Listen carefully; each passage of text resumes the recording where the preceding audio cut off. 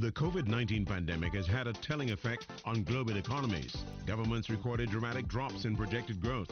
Millions lost their jobs, and the most vulnerable lost their lives. The Caribbean has been hard hit as governments closed borders, mobilized health services, and urged their publics to undertake new ways of living and working for their health's sake. The private sector has been hardest hit, particularly small to medium enterprises, with bankruptcies, closures, and a drastic reduction in activities. The number of the unemployed is swollen, forcing governments to top up those who lost wages and to shore up businesses. The IMF, World Bank, IDB, and the Caribbean Development Bank have all provided financing. As the region reopens to international travel and welcomes tourists, restoration of economies to pre-COVID times is top of mind. We launched the 2020 series of the Caribbean Economic Forum, produced by the Central Bank of Barbados, with the topic COVID and Economic Policy, protecting jobs, businesses, and the economy. Our host is Cleviston Haynes, the governor of the Central Bank of Barbados in Bridgetown. The current chairman of the Central Bankers of the Caribbean is Dr. Gobin Ganga of the Bank of Guyana in Georgetown. The central banker overseeing the monetary interests of 8 countries is Timothy Antoine, the governor of the Eastern Caribbean Central Bank in Basse-Terre and Kitts. And our 4th central banker is Richard Biles, governor of the Bank of Jamaica in Kingston. Our discussion is intended to give our Caribbean audience an appreciation of the role of the central banks in this economic recovery. It is an opportunity to interact with the governors through the many channels we will share. I'm Julian Rogers in Kingston, welcoming all to the 2020 series of the Caribbean Economic Forum. And a very good evening wherever you are across this Caribbean or beyond the Caribbean, following this first edition of what we call the virtual edition of the Caribbean Economic Forum. Yes, I'm in Kingston, Jamaica, and the panel this evening sitting in Basse-Terre and Kitts, in Bridgetown, Barbados, in Georgetown, Guyana, and of course, Governor Richard Biles is in Kingston, where I am as well. So a special welcome to all of you. And I'm going to start first by engaging with the governor of the OECS, the Eastern Caribbean Currency Union, so to speak, Timothy. And I think it's important to give all of you actually an opportunity to give our audience a sense of where our countries were when we realized the first impact of COVID. So, Timothy Antoine in Basse-Terre, I want you first to respond to that question. Where were your states at that point, say in March? So thank you very much, Julian. Let me say good evening to all of our viewers and listeners in the Caribbean and around the world. I do wish to also thank Governor Haynes and his team at the Central Bank of Barbados for arranging this regional conversation. To your question, where was the ECCU at the outset or prior to the outset or onset of the pandemic? Well, the ECCU was actually projecting to grow by 3.5% before the pandemic. Since then, and up now, our latest projection is that we will contract, the ECCU will contract by between 10 and 20% this year alone. So you can see the dramatic change in the economic fortunes of our currency union as a result of the pandemic. But of course, Julian, you would appreciate that this impact is not unique to the ECCU. In fact, the world is facing its worst economic crisis in almost 100 years. We're told that the global economy this year will contract by at least 5% based on the IMF estimates as of yesterday. And we know the impact has been great on large and small economies. The US is going to contract by 8%, the UK by 10%. Africa, for the first time in 25 years, will actually contract. And of course, all countries in the CARICOM area, with the exception of Guyana, will contract this year. We're all in recession. So that is the starting point. That is where we are at the moment. All right, I'll ask the same question of, as you talk about Guyana, let's go to Governor Ganga in Georgetown. I have to say that many of us looked on with certain envy over the recent years to the kind of growth that Guyana was enjoying, and then the prospect of oil and so on really boosting that further. But COVID came along and hit you as well. So tell us what happened then back in March. Indeed, Julian. As you know, our economic fundamentals were very, very favorable prior to COVID. Our growth rate with oil was about 87% projected. Non-oil growth would have been just over 5% or about there. Our inflation rate would have been very, very low single digit. We would have had an increase in reserves as we were projecting. Our exchange rate would have remained, and we expect that to remain relatively stable. However, after COVID, or with the impact of COVID, obviously with respect to global demand declining from growth, we would have seen a significant decline in economic activities.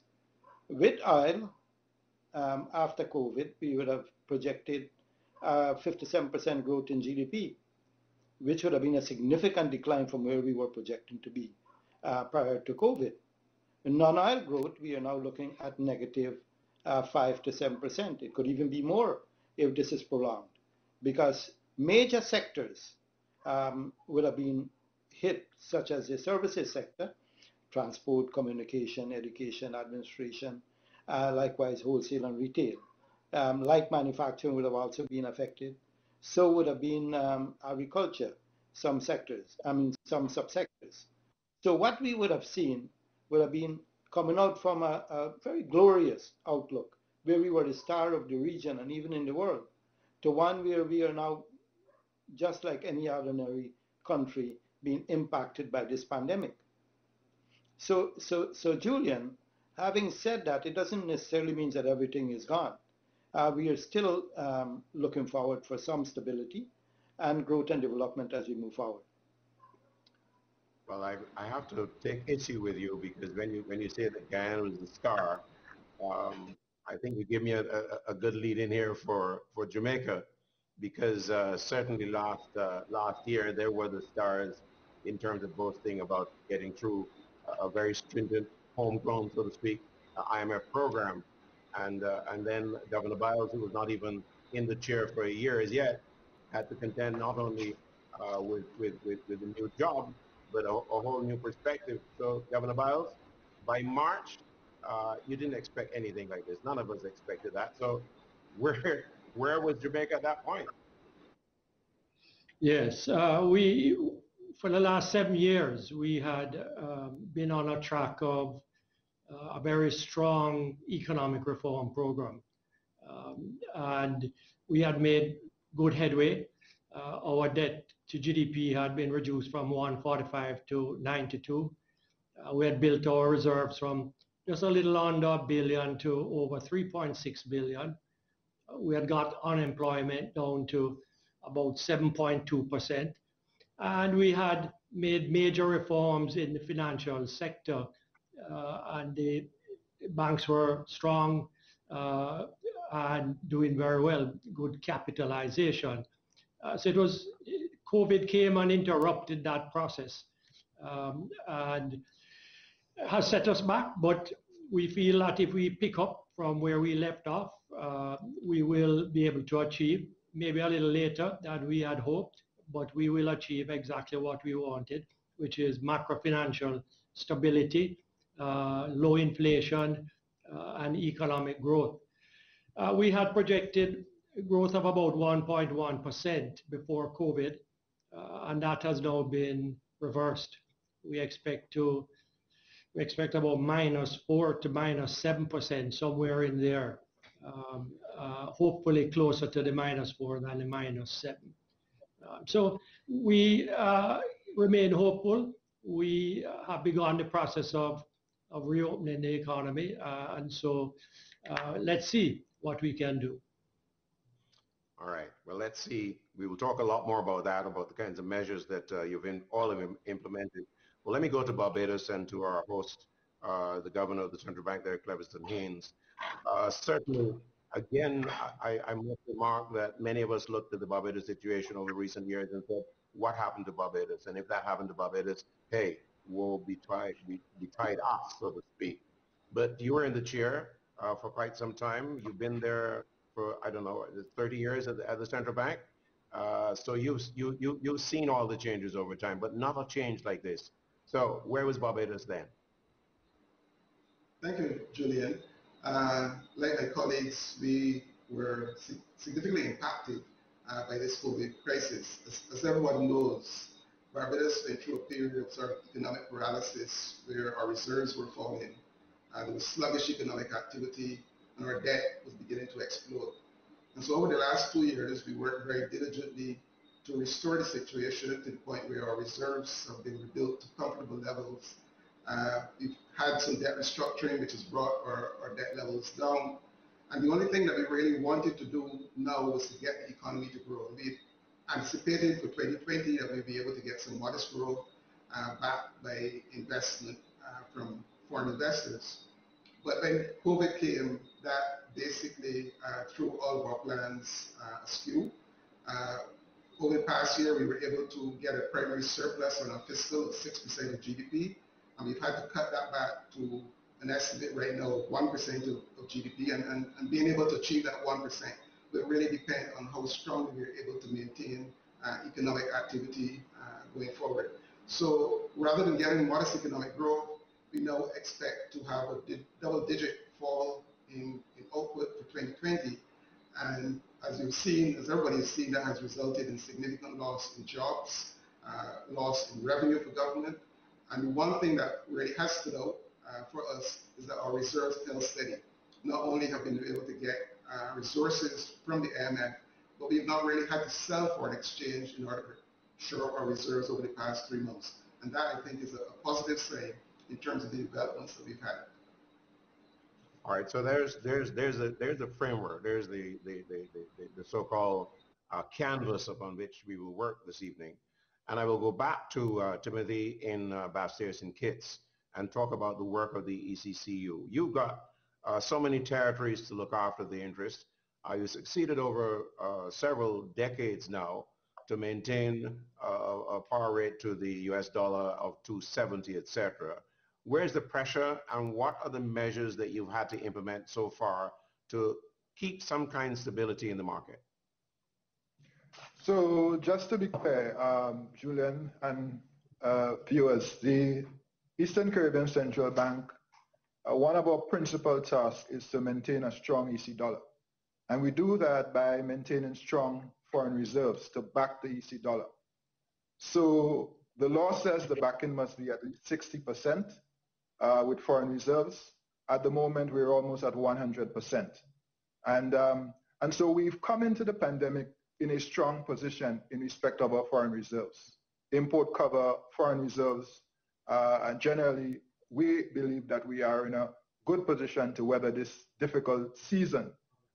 So far, the currency continues to perform very well. There's very little change, frankly, between the start of the pandemic and now. But you ask, what have we been doing? So specifically, at the outset of the pandemic, the central bank provided a grant of $4 million to our member countries, $500,000 each, to assist them with critical supplies, equipment and supplies. Because the first rule in fighting a pandemic, the first rule in pandemic economics is to control the pandemic. And truth be told, as a region, we have controlled this pandemic, at least up to this point. Yes, a great sacrifice, to be clear, but we have controlled the pandemic. So that in several countries, including at least half of the ECCU, there are now no active cases of COVID-19. In addition to that, our central bank has worked with the commercial banks to support a loan deferral program of up to 6 months. The credit unions are doing a similar thing, I think, for about 3 months. We've lowered the discount rate, which is the rate at which we lend to banks and governments, to 2%. Before that, it was 6.5%. And for the first time in 17 years, we lowered that rate, the discount rate. And so at this moment, we stand ready as a central bank to provide liquidity to our commercial banks as needed. At this stage, they have not requested that support, partly because, or principally because, they have entered the pandemic well capitalized. But of course, we anticipate that this will be a long, difficult season. And so we stand ready to provide liquidity support as needed. There are other measures, but this is a sample of some of the things that we've done so far. All right. Let me ask the same question of Dr. Ganga in Georgetown, Guyana. What have you put in place so far? Thanks, Julian. There are a number of fiscal monetary policies that we would have been implemented to combat the adverse impacts of COVID-19. On the fiscal front, we would have had removal of VAT on utility. We would have also removed VAT on domestic air travel. We would have been paying pension earlier. We would have also been removing excise duties on sanitized products. So essentially what was happening was that we were trying to provide more disposable income to everyone to ensure that there is a basic, I would say, indirect transfer. So one would be able to do the necessary adjustment for welfare improvement. With respect to firms, as I said, there were also some deferral and there was some removal of excise on a temporary basis. They also had deferral in terms of tax payment. On the monetary perspective, and as you know, if you don't have an enable environment in the financial system, you're not going to continue with growth and development, because that will also be putting additional pressure on fiscal, government fiscal stance. Essentially, what we would have done would have also provided a moratorium of 6 months for credit facility in terms of repayment of loans, especially for those firms and even individuals who would have been affected by COVID. In addition to that, we continue with respect to a very, very accommodative monetary policy to ensure that there is enough liquidity in the system so that whoever would want to borrow would be able to borrow. But at the same time, we ensure that inflation is being checked. I could tell you now that our inflation rate is below 1%. So there is sufficient room for us to continue our monetary policy. Our exchange rate remained relatively stable. We would have projected an increase in reserves. However, because of the impact on both oil and non-oil prices for some of our commodities, we weren't able to do that significantly, but we would have that room as we go ahead. But the bottom line is that what we would have provided from the central bank side would have been that confidence in our economy from the financial perspective, in that we have a sound banking system, we have a situation where the economic fundamentals remain very favorable for growth and development, so that we can encourage investors to come in. Households can also have this confidence going forward that their real disposable income remain intact. Thanks, Julian. Thank you very much, sir. Before I ask the next governor to respond to this similar question, I just want to remind you that this is the Caribbean Economic Forum. It's coming across the entire Caribbean on television and online and beyond the Caribbean for that matter.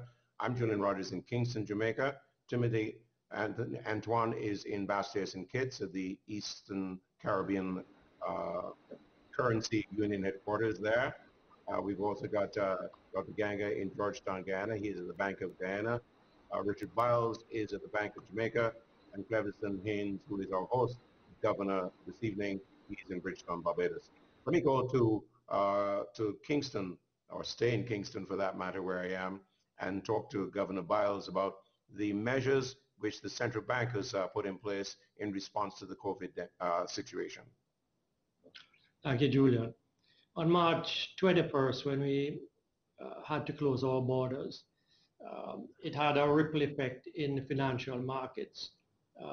Stock exchange started a fall that eventually ended up at about 30% of its value.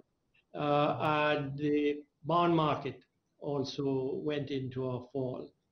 And so many mutual funds found themselves and corporations with securities on their books that were valued a whole lot less and quite illiquid. So the Bank of Jamaica had to step in and provide both Jamaican dollar liquidity as well as US dollar liquidity. On the Jamaican dollar side, we lowered our cash reserves by 2%, right down to the statutory minimum of 5%. And we embarked on a bond buying program where we bought back bonds, Jamaican government bonds, as well as Bank of Jamaica bonds from the financial sector, not just the banks, but from the security dealers too. That put approximately, let's call it 350 million US, the equivalent of liquidity into the system. And today I can say that Jamaican dollar liquidity in the financial sector is very stable and very sufficient, and we don't have any concerns about that. On the US dollar side, the closure of our borders meant that approximately $2 billion US a year was cut off from the economy. Now that's a very big number. And so the foreign exchange market reacted to it rationally, and we had to step in and we had to use different methods in order to keep the market rational. We reduced the cash reserves on US dollar deposits also by 2%, and that put a lot of liquidity into the market. We entered into swaps with the commercial banks where we provided US dollars, they provided J dollars to us, and then we would swap it back later on. We entered into a program of repurchase of US dollar bonds that they held, bonds issued by Jamaican government or Bank of Jamaica. And also we sold foreign currency into the market. Of course, we also, in conjunction with the IMF, accessed the RFI for 520 million also. So all in all, we put ourselves in a position where there was more than sufficient liquidity in the foreign exchange market. Over the period, I think we probably have provided about 400 million US dollars of liquidity in the market. And those are the major steps that the central bank had to take to make sure that Jamaican dollar and US liquidity was at sufficient levels. Governor Haynes, you referred earlier to the protection of the Barbados dollar, etc.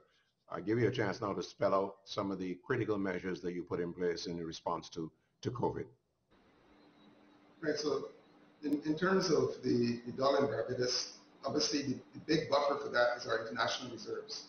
And as I pointed out earlier, we were going through a period of rebuilding our reserves, and since the onset of COVID, we've been able to get resources both from the IDB and excess resources from the IMF, which has taken our reserves close to 2 billion Barbados dollars, which is sort of unprecedented in terms of the level of reserves that we have. So we feel very comfortable with the stock of reserves, and the support that we have done in terms of monetary policy is a lot similar to what Governor Antoine mentioned in the context of the OECS, in the sense that we went into this in a situation where the interest rate environment was quite low and the banks were flush with liquidity. And what we did was basically lower the discount rate from 7% to 2%.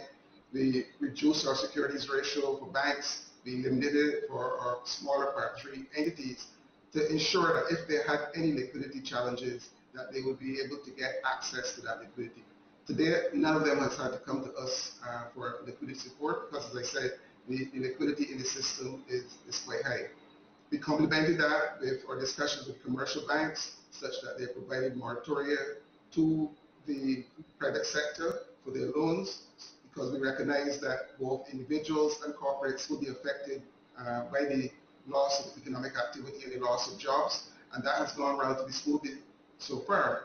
And then, of course, we've supported the government in terms of restructuring how we approach the overall macroeconomic policy. As I mentioned earlier, we reduced the primary balance from 6% to 1% as our target for this year.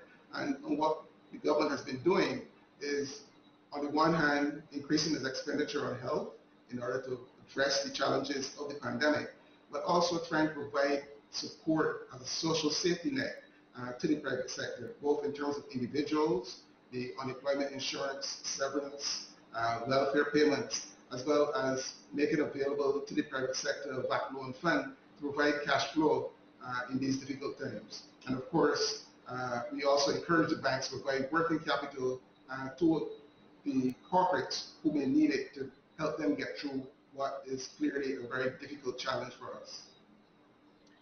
Gentlemen, I want to spend the next 5 minutes very quickly. I'll go around the table, so to speak. It's now 3 months. We're down to the end of June now. Is it too early to talk about the impact of the measures you've taken in place? Can I go around and ask for a sounding here? Let me start in Bastards and Kids. Has it changed the mood of people responded positively from the business sector? I know that you're technical experts, but at the same time, I know that you must feel the atmosphere on the ground. So you would appreciate that most of our economies, not just in the ECCU, but around the Caribbean, are tourism-dependent economies. And so to a large extent, the recovery of the regional economy, the recovery of the ECCU is tied to the recovery of tourism. At this moment, tourism is shut.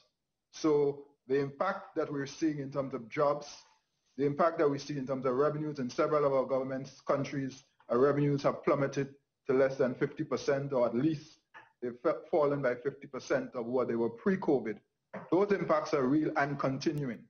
And until and unless tourism reopens, those impacts will continue. And so because our borders are still closed, most countries, and because tourism is likely to have a protracted recovery, we are still at the very early stages, in my estimation, of this situation. And so we are now internally in our countries relaxing, reopening local businesses and so on. So that helps. So in that sense, economic activity has picked up in the last month. But in terms of the macroeconomy, nothing fundamentally or dramatically will change until we're able to get tourism resuscitated or recovered. And that is really the major challenge, I think, that we all face at this time. And that is why there is this significant discussion going on about what are the protocols around which we will reopen our economies to tourism, reopen our borders for tourism. That's where we are in the ECCU at this. All right. So you focus on tourism as the savior, so to speak, and that I think is at the heart of the recovery effort here in Jamaica. So let me give Richard Biles an opportunity to set the stage for us.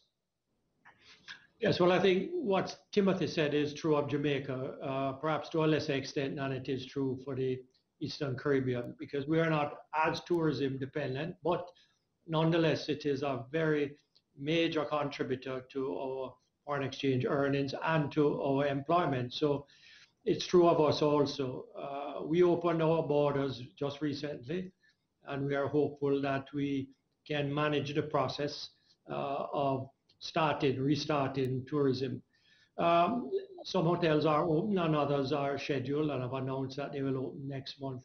Of course, a lot depends on the countries from which tourists are coming, that in those countries the infection rate remains low or gets low and stays low, and that the protocol of involved in tourists coming back home is sufficiently simple that it doesn't stop people from wanting to take a vacation outside of the borders of their country.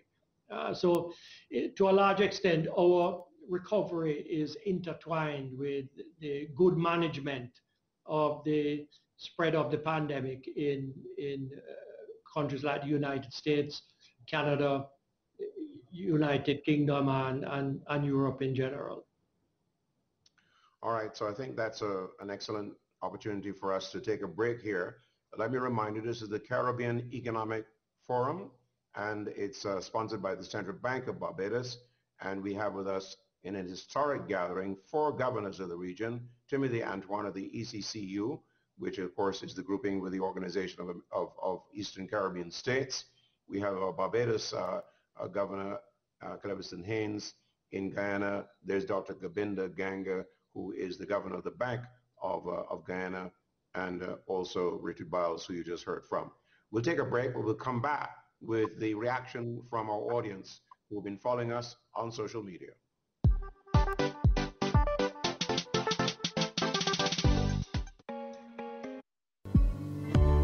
No one is immune to mental illness. Your age, race, gender, social class, or economic status is no match for addictive behaviors, anxiety or eating disorders, depression or schizophrenia. What is having a good social support system. As the saying goes, in times of test, family is best. Unfortunately, many are denied the benefit of the support of family and friends because of stigma and an oppressive silence around mental illness. Let's put an end to the silence. Speak up. Speak now. End the stigma. Share your story. End the stigma. A message from the Ministry of Health and Wellness.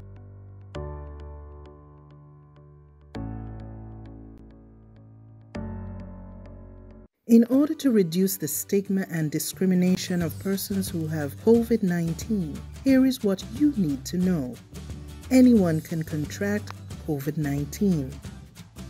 COVID-19 is not a death sentence.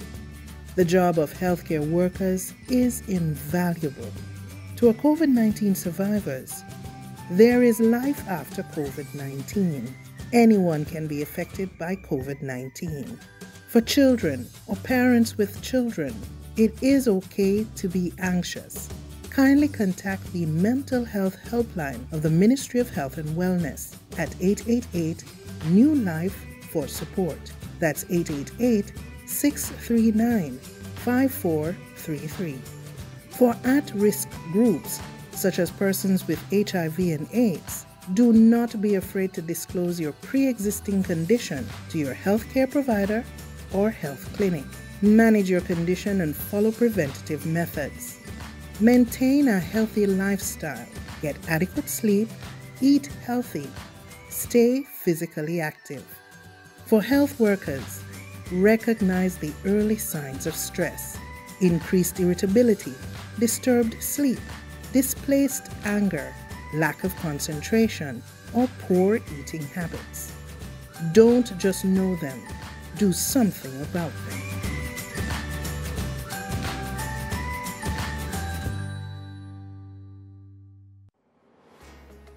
Tourism doesn't exist by itself. Tourism happens only because a whole range of other economic activities are taking place.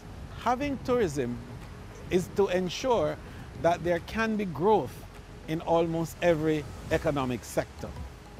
The small craft vendors and the small foodies on the street corner who make some of the most delicious. To the end of the year, and every month we will have another focus and another set of guests. So the next one is reviving the tourism sector, which of course was at the heart of our discussion before we went to the break. As usual, we got an audience, and that audience is online, and therefore we want to turn our attention to them. We've got a moderator who has been looking and tracking that online activity, and he is Elihu Wahid. He's in Bridgetown, Barbados. Good evening, welcome, my friend. Good night, Julian. Good night to the governors as well, and good night to the audience all across the Caribbean region.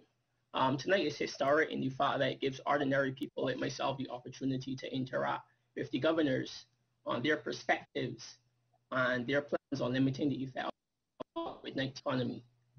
There are a couple themes which are coming through on social media. And so this first question would go to Governor Ganga as the incoming chairman of the regional grouping of central bank governors. One question is, how can we work more closely together in the region to help limit the impact of COVID-19?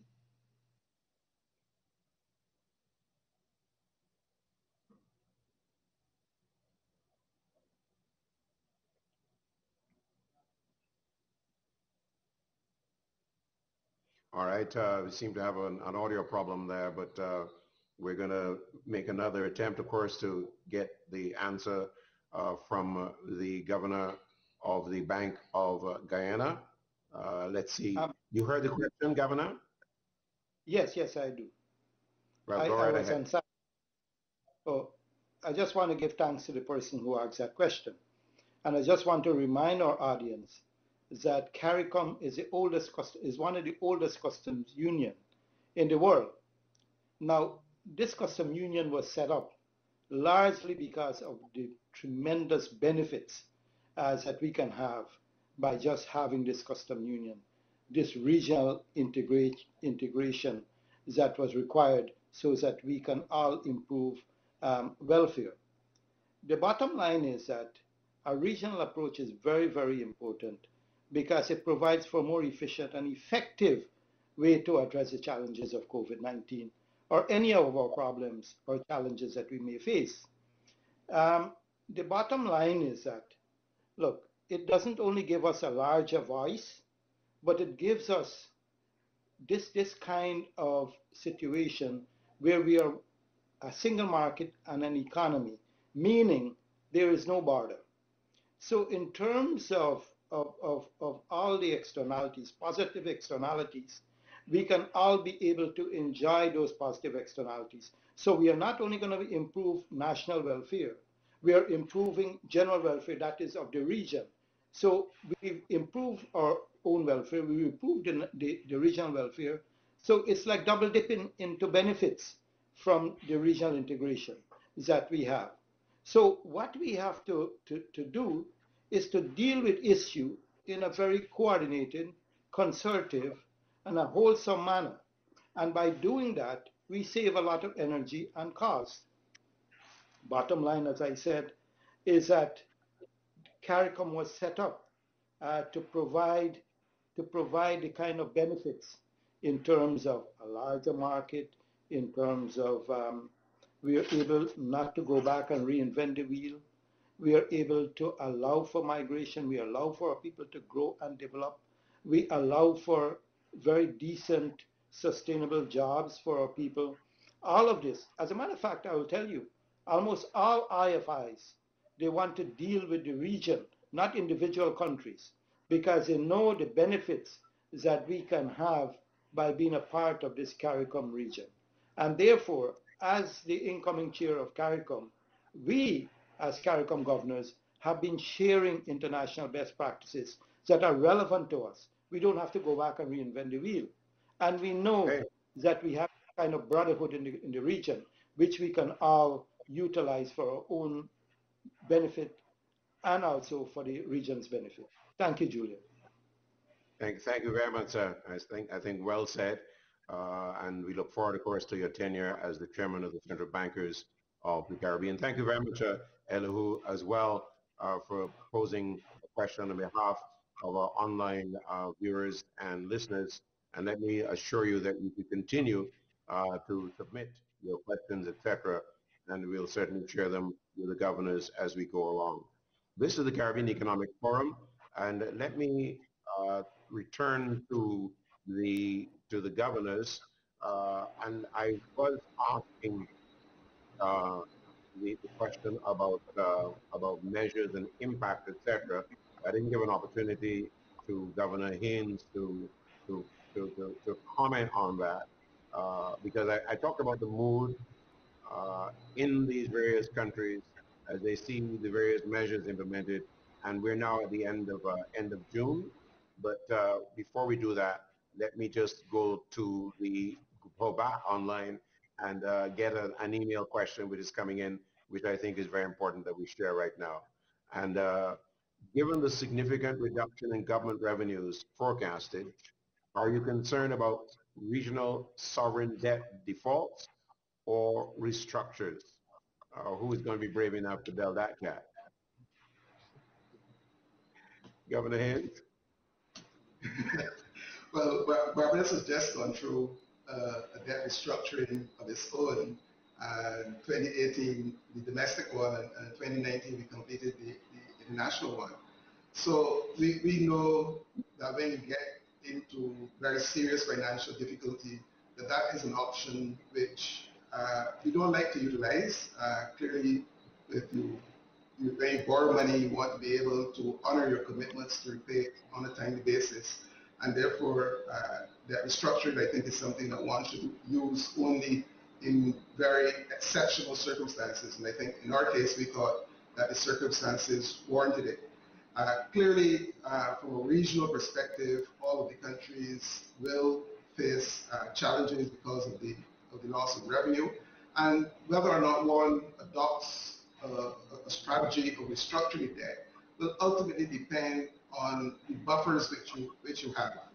Some countries have stronger buffers, as I pointed out earlier. In our own case, we've been able, because of the primary balances that we have incurred, services that we've incurred over the past 2 years, we've been able to build up deposits which enable us to continue to make payments for our public services.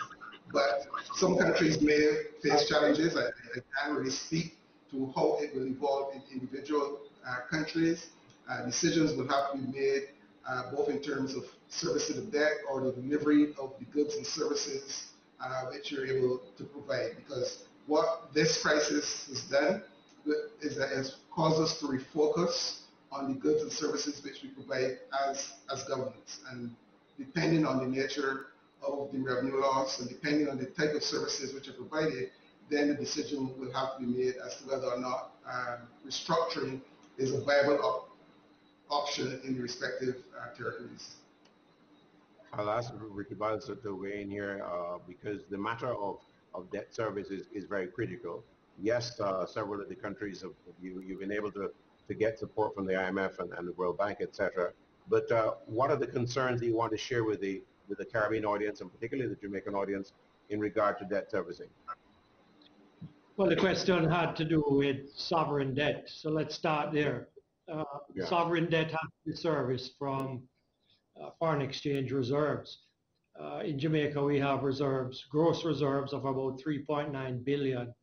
So to the extent that the economic situation doesn't last for years and years, we certainly should have enough reserves to deal with all of our debt obligations. On the local debt side, I don't think there's an issue there. The government has built up a good buffer of cash reserves, and the tax has not fallen off to the extent that we feel endangered in any way, that we won't be able to pay debt. In fact, the tax numbers are turning out to be better than forecasted. So we feel pretty confident in that respect. Governor Antoine, you have any anxieties at all? Well, I think the primary and immediate need of our governments is liquidity, cash, to be able to manage their obligations to the citizens, provide basic services, and to take care of course, all the COVID-19 related expenditure. So here you have a situation where the revenues have plummeted, in some cases by as much as 50%. And at the same time, COVID-19 expenditures have grown exponentially. What our region, and certainly the ECCU, would wish is to see a debt standstill on the longer term debt. So I make a distinction between short-term debt, treasury bills, through, for example, the regional government securities market. We continue to operate that market in a normal way. We are rolling over, continuing to make issuances, and in fact, up to earlier this week, I believe it was, or last week, we had earlier this week actually, an oversubscription on the regional government securities market. But we have said before the pandemic and again in this pandemic that we need a facility such that when there is a shock on our economies, as we have now, that there is a debt standstill. So what we would like for longer term debt is a debt standstill of 2 years to allow our countries time to recover before resuming debt servicing. We have fought for this because we believe that all small states should have what we call disaster-linked clauses, otherwise called hurricane clauses. They can be for any disaster, such that if you have a shock of a certain magnitude, there is a standstill that is agreed upfront between the issuer and the investor. So there is no issue of default. If a situation arises where there's a need, it triggers, the standstill triggers, and you know for a period of time, 1 year, 2 years, you do not service, and then you resume. That is the work we've been doing with the International Capital Markets Association the IMF and the World Bank for the last several years, the Paris Club. And we have got them to agree to a term sheet. What we need now is the wide adoption of that term sheet. So we pioneered that idea in Grenada in 2014 and 15 in those debt clauses. I know Barbados did it recently in its restructuring. But we need to see that widespread for small states so that when there is an event, a hurricane, a pandemic, some kind of economic shock of a certain magnitude, not a rain here and a rain there, but large shocks, we can have the facility. Because what that does is to enable our countries to recover even faster. Because you can invest in your recovery and then you resume the debt servicing. So in sum, that is a continuing discussion. So for example, the Caribbean Development Bank has not given debt relief, but what it has done, it has provided a loan for member countries that need it to remain current with the CDB. So if you have a debt of, say, servicing of, say, 20 million, CDB will provide you with a loan of 20 million so you can stay current. Now, that adds to your debt, but it does provide cash flow relief. In the case of the IMF and the World Bank, they do not provide that sort of relief. So what has happened so far is that some of our countries, speaking for the ECCU, 4 of them have gone to the IMF, like Jamaica has done, and gotten rapid credit facilities to the tune of about $81 million to assist with financing. But I will end by saying we need to continue to converse, because what is happening is that these shocks are happening so regularly that there needs to be a protocol in place that is transparent, that is negotiated upfront, and that can be triggered and effectively implemented when and if needed in a shock. Thank you very much, Timothy. Let's go back to the audience. We got another email coming up, which we'll share with you and ask you gentlemen to respond. The US dollar is really on its final leg, according to this writer, and the Fed seems to have run out of options. To what extent will its collapse, that is, impact Barbados? Is that really so, Governor Haynes?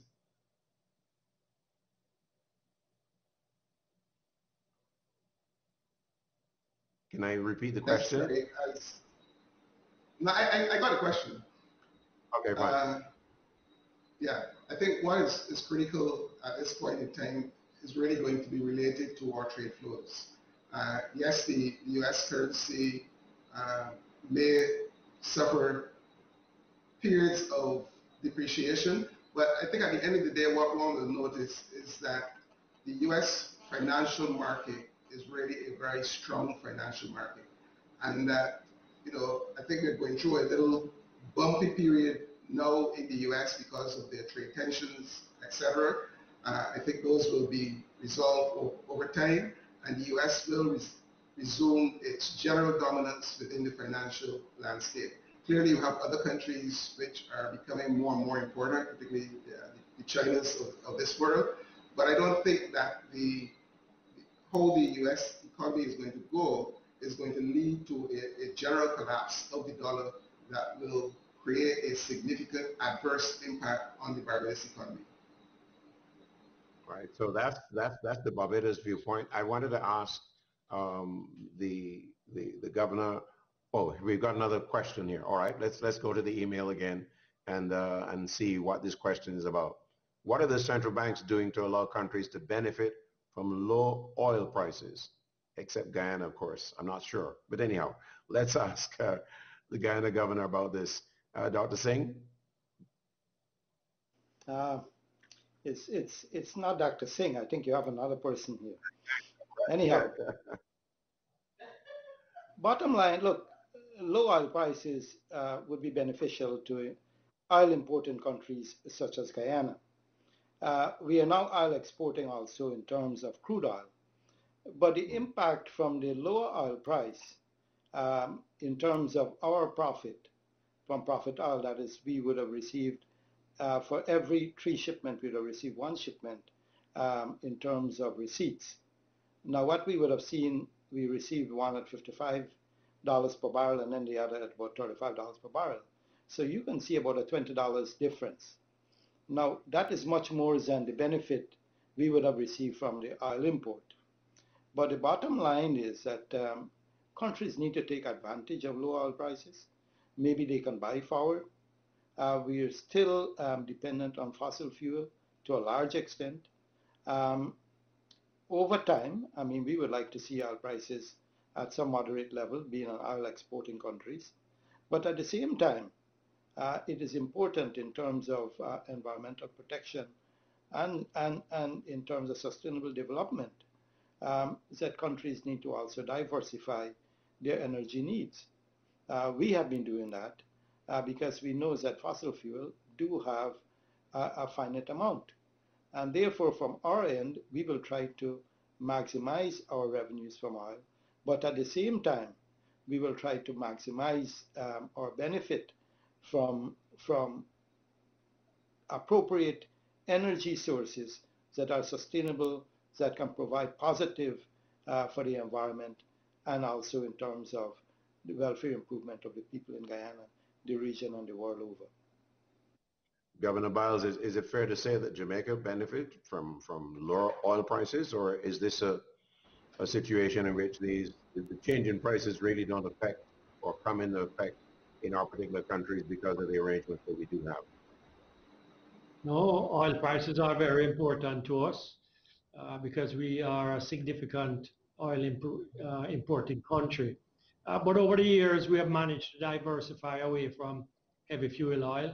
We have a significant part of our electricity program now being fueled by LNG. And we, of course, have a fairly substantial renewable sector in the energy business. Last year, we paid somewhere around $55 to $60 a barrel for oil. And so far this year, it's been 40 or a little less sometimes. And at that range, we can live with it. If it gets above that, then of course it becomes a challenge to us. So we looked at the possibility of doing either a forward or taking options on oil. And what I can say is this, that the oil market as a commodity market is very sophisticated, and nobody is sleeping at night. Everybody is up looking for opportunities to make a buck. When oil prices falls, believe you me, there are lots of people who are there right at the moment getting ready to jump in, and before you know what happened, the prices are up back again. So it's not a market for amateurs to play around in. Jamaica has taken a position in, I think it was an option, and we didn't do very well with that. It's a bet that you take, and you can lose that bet. And when you lose that bet, it costs you a fair amount of US dollars.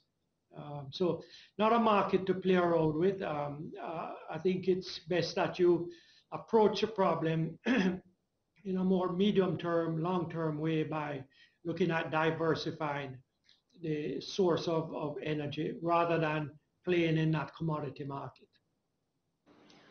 Governor Antoine, you're in an environment where you're dealing with the situation of several countries all at the same time. What's the environment that you're working with in terms of decision making regarding oil prices? So that's one of the positives of this pandemic. Oil prices have fallen, and as oil importing countries, that benefits us. Last year, we spent $1.5 billion on oil imports. This year, we will spend significantly less because of lower prices. That also helps us with our foreign exchange or foreign reserves, because as the old adage goes, $1 saved is $1 earned. So that is working out well for us. But I agree with Governor Biles. For us, the focus now has to be on increasing renewables in our energy mix. In the ECCU, for example, only just under 10% of our electricity is generated from renewables, hydro and solar PV. We would love to see us triple that over the next 5 to 10 years. And we believe that is important, not just to lower our carbon footprint, from the environmental perspective, which of course is extremely important in the context of the climate crisis, which is an existential threat to our region, all of us, but also in terms of lowering the cost of doing business. This evening we're talking about, saving businesses. How do we protect businesses and jobs? We believe that lowering of those costs, energy costs, is a very important objective for helping our businesses to stay alive and to be able to. Thank you very much, sir. We're going to go to a quick break here and come back with more of the Caribbean Economic Forum.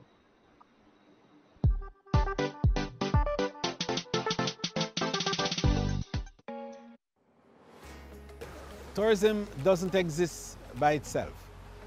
Tourism happens only because a whole range of other economic activities are taking place.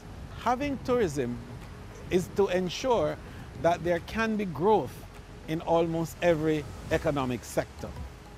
The small craft vendors and the small foodies on the street corner who make some of the most delicious and most delectable cuisines that we could want. One of the things that is important to ensure that tourism is inclusive is that the inputs that are required for tourism must be sourced locally. Made by Jamaicans, originates in Jamaica, and is sourced in Jamaica. Tourism is working for you, is working for me, is working for all of us. Once you replace negative thoughts with positive ones, you'll start having positive results. Educate yourself.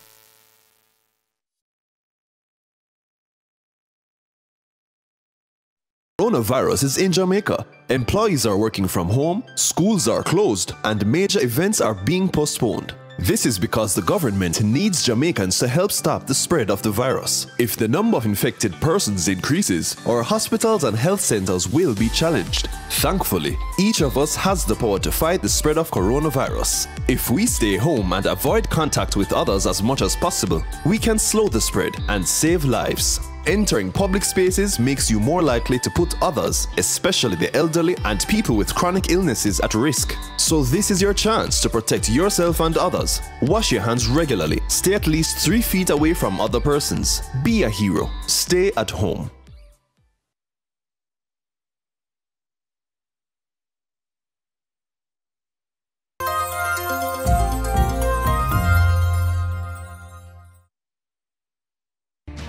Yo, the scammer them a call people number foreign.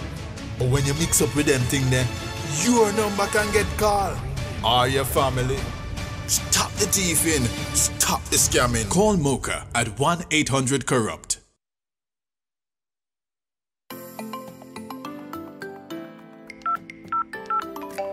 Hello. Hi, Grandma. I miss you. Can you come and visit me? I miss you too, darling. But you know, this coronavirus can cause serious problems to older people like me, you know. So I have to stay at home to protect myself and you too. Okay, Grandma. Stay safe and remember to wash your hands. All the time. Bye, darling.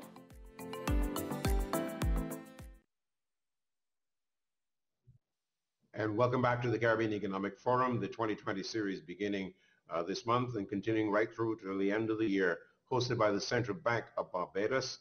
And we've got 4 governors with us this evening, not only the Cleviston Haynes, who is the governor of the Central Bank of Barbados, but also Richard Biles, the governor of the Bank of Jamaica in Kingston, Jamaica, where I am, Dr. Timothy Antoine, the governor of the Eastern Caribbean Central Bank in Bass Station Kitts, and Dr. Davinda Ganga, governor of the Bank of Guyana.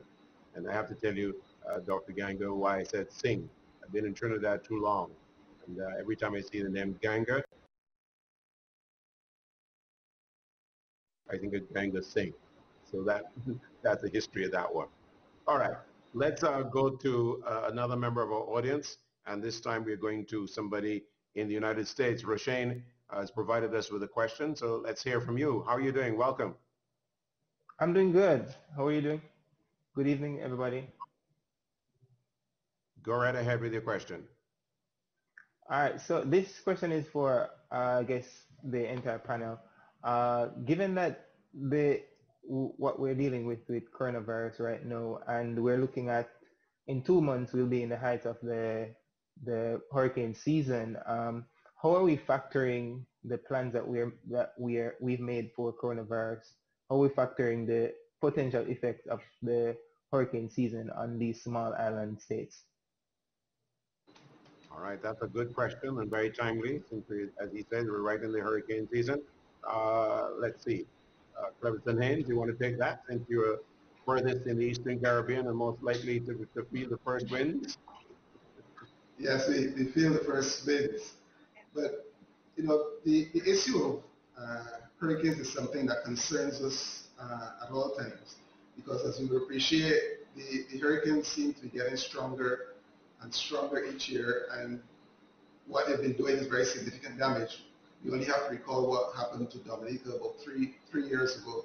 So a lot of the sort of economic strategizing that we have done in recent years is related to preparing for the hurricanes. And Governor Antoine mentioned the fact that as part of our debt restructuring, we incorporated the hurricane clauses into our bonds, such that if there is a significant event for us, that we will be able to sort of sustain payments on both our external and our domestic debt for a period of 2 years. And that would provide for us significant fiscal savings to allow us to be able to rebuild our economy.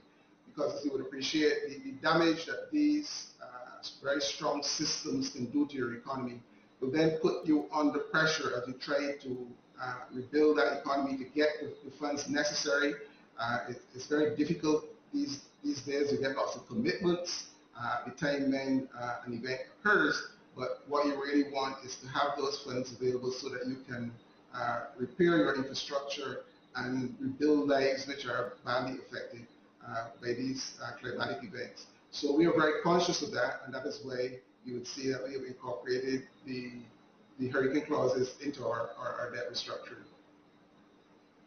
All right, let me ask Governor Biles to respond to that question. I know that you're old enough to remember Hurricane Gilbert, and you really wouldn't want to have anything like that happen again to Jamaica or any other territory for that matter. But let's talk about it from your perspective.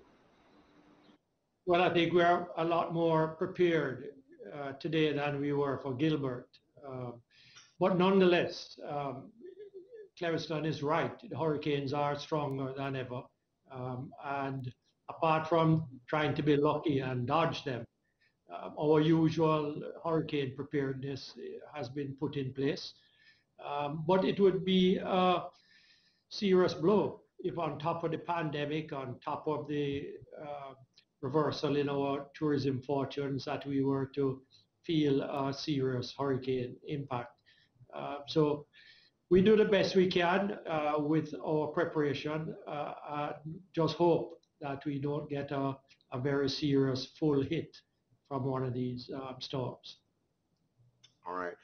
Quickly, I will go to Governor Antoine in Basse-Terre, because we're at a point where, 3 years now on from the serious impact of the Hurricane Maria on Dominica and the Leeward Islands, Anguilla, and so on. Let's hear your particular perspective on this matter, the question raised. We are very, very mindful of the hurricane season, which is projected to be above average. So the truth is that we got a jump start in preparation because of the COVID-19 pandemic.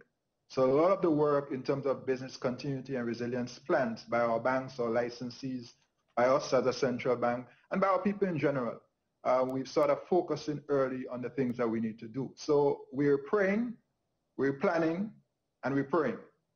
That's our strategy. And our hope is that we will be able to weather that particular storm. God knows we could do without one of those right now. Let's go now to another question from our audience. This is Delano, who's got a question for the panel. Welcome, Delano. Good evening to the governors and all of the viewership and listenership. I want to thank the governors for giving up their time to sit with the region and have this candid conversation about COVID-19 in the future. Now, I have two questions. The first is for Governor Antoine. Governor Antoine, given that some countries in the ECCU have had to amend their national insurance fund policy in order to allow for the payment of unemployment benefits during this time of COVID-19. Is this something that you believe that going forward, much like Barbados and other countries in the region, should these ECCU countries now consider making unemployment benefits a permanent feature of their policy? And in addition to that, what would that mean for the sustainability and the solvency of these national insurance funds? Now, the second question I have is for all of the governors, really. Is it time in the region for governments to rethink our current regime of travel tax in terms of interregional taxes? And what role, if any, do you guys see the central banks playing in this process? Thank you, and have a good evening. Thank you very much, Delano. So, Governor Antoine? So, yes, we believe that the time is right for us to look at unemployment insurance, unemployment benefit for Social Security systems. The reality is that our Social Security systems are the single most important safety net, social safety net that we have in this region. And the reality is that in the last few years, they have been called upon too often, far too often to our liking, to deal with situations. So whether it is Irma or Maria in 2017, or it's the pandemic now, these Social Security systems are being called upon to perform. And there is no provision, as is the case in Barbados, as you pointed out, for unemployment benefits. So I have already suggested that once we get past this period, we do have to look seriously at including an unemployment benefit in our Social Security systems to ensure their viability long term. Very quickly, on the second question, I think we do have to have that conversation. We know for a fact that 50%, just about 50% of our airfares are what we call TFCs, tax fees and charges, TFCs. And we need to have that conversation. But that's a regional conversation with our governments, because no single government could unilaterally change that and make any difference. If one country did it now, all that would happen is that they would lose revenue and there'll be no increase in traffic.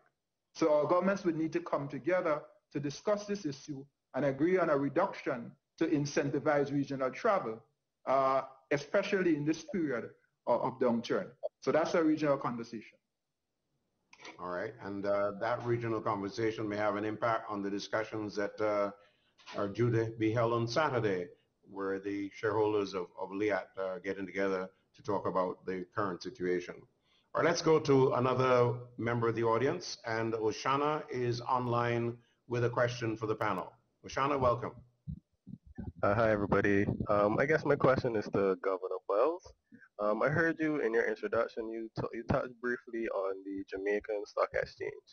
So my question is, how big a role do you think the GSE has in Jamaica's recovery post-COVID?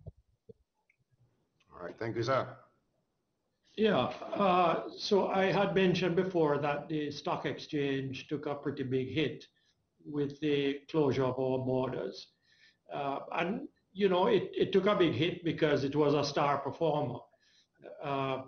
It means that a lot of people were invested in it, particularly a whole host of new, younger investors got interested in the market. Maybe you are one of them. And so it was very disappointing to see that the market had to take that step back. The market does have a very important role to play in Jamaica's development, and it has. I mean, over the years, I would say over the last maybe 6-8 years, many companies have come to the market through the stock exchange, and they have done very well. They've raised billions of dollars of capital. So there's no question that the stock exchange has a major role to play in our future development.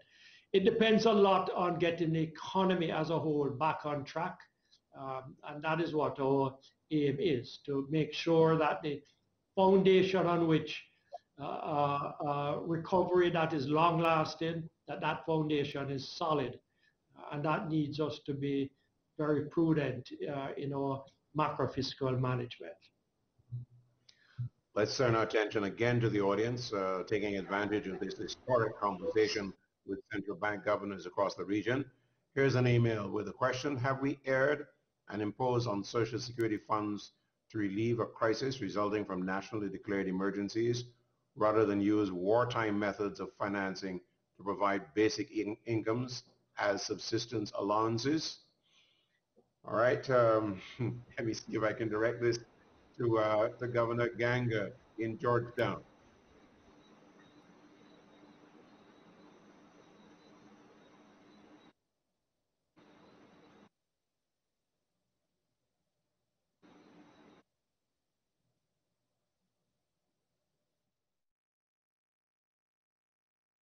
Sneeze, sniffle, fever, flu-like symptoms, or any respiratory illness, by order under the Disaster Risk Management Act, stay at home.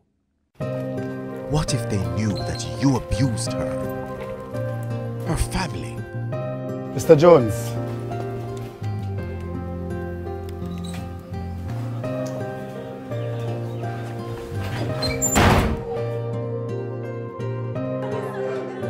And you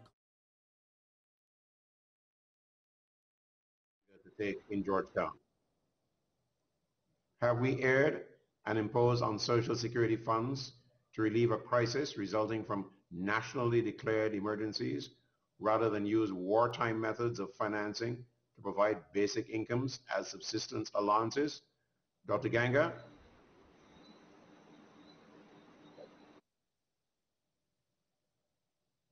All right, we seem to have a problem with the audio coming from Dr. Ganga. Okay, there he is. I'm back. Yeah. Yeah. Yes, Julian. When we are speaking about the livelihood of people, it doesn't matter where we are looking, if it is from a social security fund or some emergency fund with respect to some wartime, whatever. The bottom line is that we have to look at the livelihood of people. In this region, we still have a high level of poverty. When we talk about monetary, fiscal, and other type of policies, that doesn't make any sense to the people, the poor people, and those who are vulnerable. So we have to have certain measures in place to ensure that there is sustainable relief in terms of welfare for these people. Meaning we should have the basic social security guarantee in terms of an income to the vulnerable, to those in the informal sectors that are most affected with any situation, not just COVID, but it's an ongoing thing that we have to be very, very cognizant of. So while we can use all the fancy terms in terms of an accommodative monetary policy, a fiscal stance that would allow more government spending, we have to ensure that we have focused policies to ensure the minimum in terms of for people's livelihood, meaning they should have the basic needs. So we have to have an approach which is, as I said earlier, ones that would encourage for the sustainability of the, I would say here, the Sustainable Development Goal. That is so important for us in this region because those in the informal sector are almost 30 to 40%. And when you look and you see the kind of poverty that exists, you have to really think hard in terms of what kind of social security system you put in place or welfare program. But the welfare program we put should be one which will allow for some diversification of the economy and to ensure that these people have productive and decent jobs so they can also contribute towards the growth and development of their economy and the region as a whole. Here we are talking about not only building resilience within the family, but building resilience that will also help for the national economy development, which obviously will spill over to regional development. Thank you, Julian. Thank you very much, sir, and thanks for your patience getting us back on track here. This is the Caribbean Economic Forum, and we are going to continue our session with Tony, another member of the audience joining us. Tony, welcome. Welcome, Tony. Oh, he just dropped out. Okay, fine. Well, hopefully he'll get back in and be able to join us I want to stay with the question last posed and give Governor Haynes an opportunity to respond to that. I know you did talk about the importance of looking after the vulnerable in terms of all the measures and planning, etc. So here's a chance to expand for the benefit of the audience. Yes, thanks, Julian. The issue here really is twofold. It's very important for us to have a social safety net in order to protect persons when they encounter these kinds of difficult situations. But fundamentally, the issue comes back to the strength of our overall macroeconomic policies, which allows us to build buffers, give us the resilience that we need in these situations. Because ultimately, our capacity to be able to fund, whether through a social safety net or through economic transfers, is going to depend quite heavily on what fiscal space we have at that point in time. And sometimes what happens is that because we've run large deficits for a prolonged period, we don't have the resources available to be able to finance either the social safety net or the increased welfares that we need when we meet a challenge like this. So I think what this COVID situation has taught us is that we need to build buffers such that we are able to be resilient if impacted by these types of events. This is the Caribbean Economic Forum with its historic gathering of governors of the central banks of the region.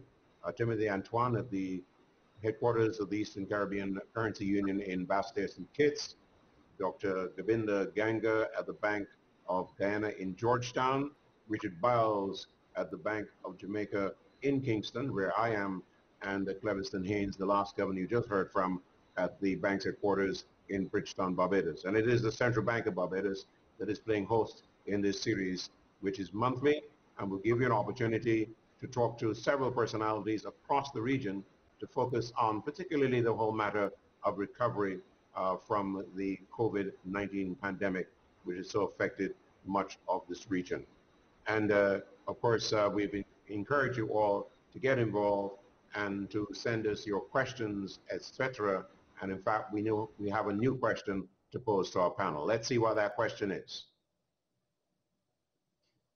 What role can digitizing public sector regulatory agencies play in helping to modernize and diversify our markets beyond tourism sector initiatives to make our regional export markets more competitive? I know this is a pet subject for Governor Ganga in terms of technology and its impact on our region. So I'm going to give you a chance to deal with this one first. Look, Julian, indeed, look, enhancing our technology and digitalizing transactions, they are very important to improve efficiency so that we can have increased production and productivity within our economy. But we have to be cognizant of the fact that we do have different age group.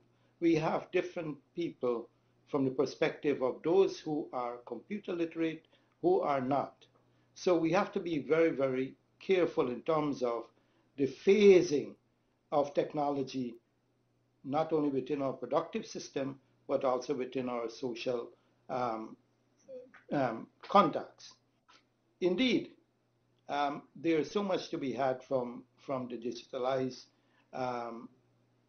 transaction.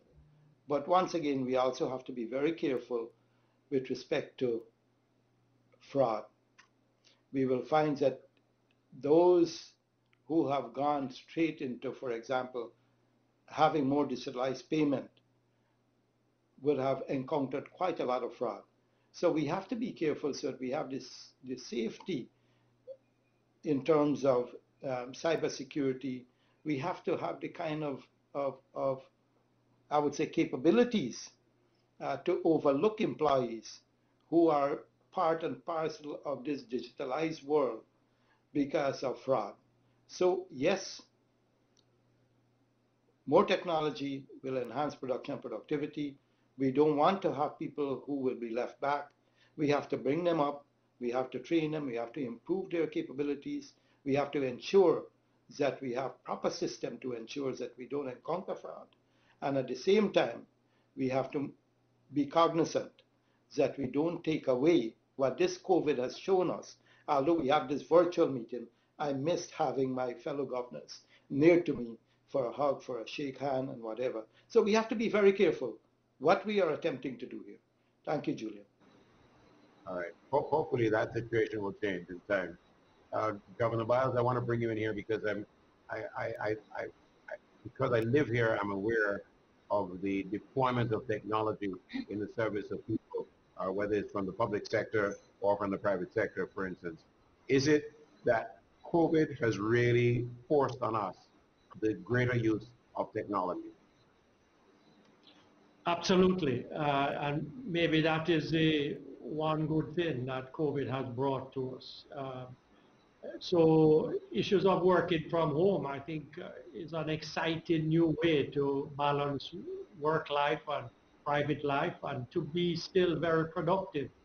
And even at our institution, we are experimenting with it, and so far we have found it to be excellent. But the whole business of government interfacing with the public, how you apply for licenses, how you pay taxes, pay fees, whatever the service that government has to provide, to be able to do that online, to do it without having to get up from where you are and go somewhere else, enhances efficiency tremendously. And I don't think we could, anyone could argue against that. The electronic payments too, vital. I mean, it's so efficient, and yes, I agree with Gobin that there is added opportunity for fraud, but you have to protect against it. It's just vastly more efficient than the old way of doing stuff. Could I take a minute and talk a bit about the remittance business, which has kind of transferred from the old form of going to the bank and getting the cash to doing so electronically. And we've seen a lot of that in Jamaica. And to the credit of the remittance business, even in this pandemic period, it has stood up strongly. And indeed, we haven't seen a reduction in remittances to Jamaica. We have seen a small increase. And I would say that that is, has to do a bit with the technology that is being used now to be able to transfer money so much more easily rather than physically going to a destination to pick it up. So here again is a real life example of how technology can positively impact ourselves. Thank you very much, Governor Biles. I know that one of the elements that that I'm sure Cleverson Haynes would want to talk about because we'd had a conversation before is the matter of the automatic clearinghouse, which certainly would speed up the communication between, say, the central bank and the various banks across the markets there in Barbados. Governor Haynes? Yes, Julian. The whole issue of payments, as my colleagues mentioned, is very important for us as we go forward. It's going to be critical as we move away from traditional use of cash, use of checks, to be able to have electronic payments. And what we see in Barbados is that we are trying to modernize our ACH to have new players in the market come on stream to be able to deliver financial services, because financial services represent a critical element of how we can improve efficiency within the economy. As Governor Biles just said, for too long we've had systems that were somewhat archaic. We have to go stand in line to make payments. This loses time, efficiency, productivity. And therefore, if we can use the payment system to be able to reduce the amount of time that persons spend standing in lines to make payments, then I think we are going to be able to enhance productivity and ultimately to enhance our competitiveness as we go forward. One of the critiques of the Barbados economy in recent years has been doing business, that we're not set up really to do business efficiently. And I think that the whole question of the payment system is going to be a critical part of how we enhance our ability to do business in a modern world. I think the matter of technology does open up a discussion as well about blockchain. And I want to toss this to Governor Antoine in Bastere. Are you operating a blockchain environment in a sandbox and testing the systems? What's the situation there? So thanks, Julian. There is no investment that can make this region internationally competitive that is more compelling than digital transformation. And so my colleagues have spoken to the issue of payments. And what we see, if you look at the global economy, it is going digital. By 2025, at least half of the global economy will be digitized. So if we're going to have any fighting chance of survival, we have to innovate. As I put it, our survival must be the driver of innovation. So at the ECCB, what we've done is to, as part of advancing that process of digitizing our economies and societies, is to move forward with a project to digitize the EC dollar. And we will use blockchain to do that. We are at an advanced stage now of preparing to launch, and we expect to launch that not in a few weeks' time.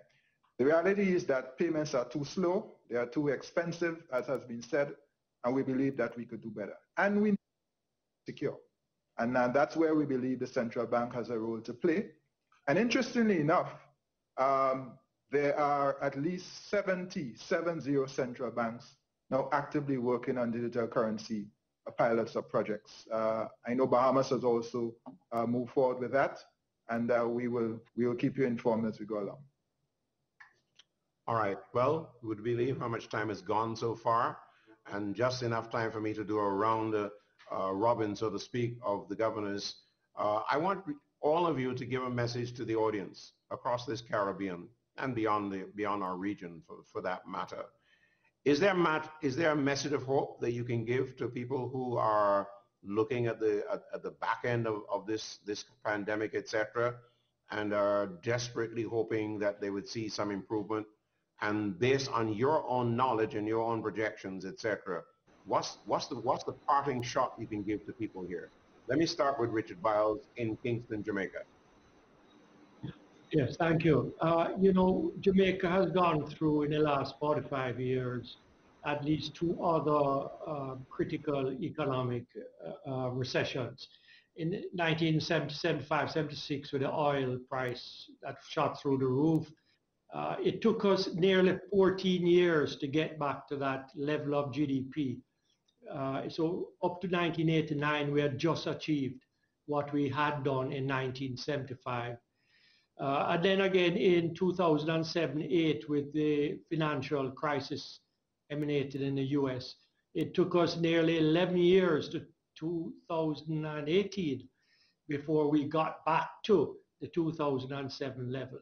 So those kind of U-shaped recessions are very difficult for the people of the Caribbean and for Jamaica.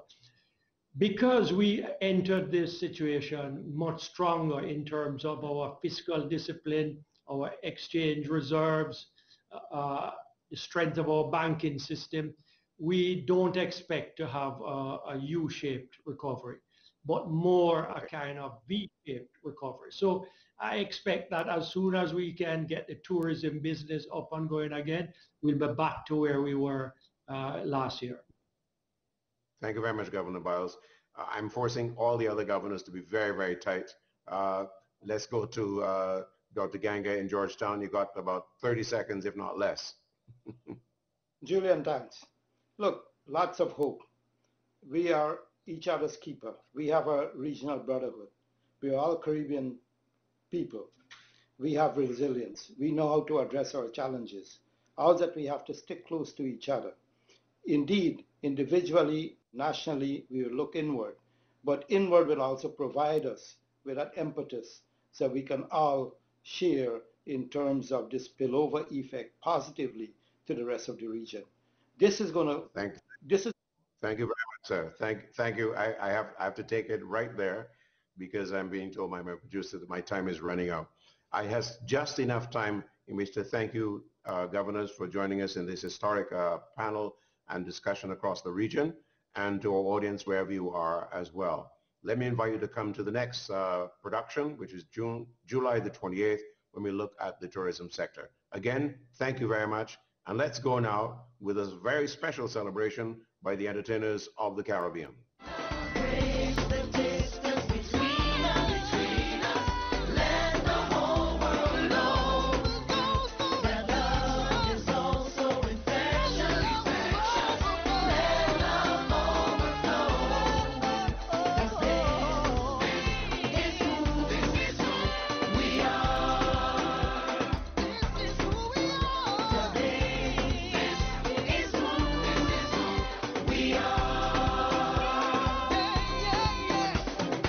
Love will always bring us together. Love will always see us through.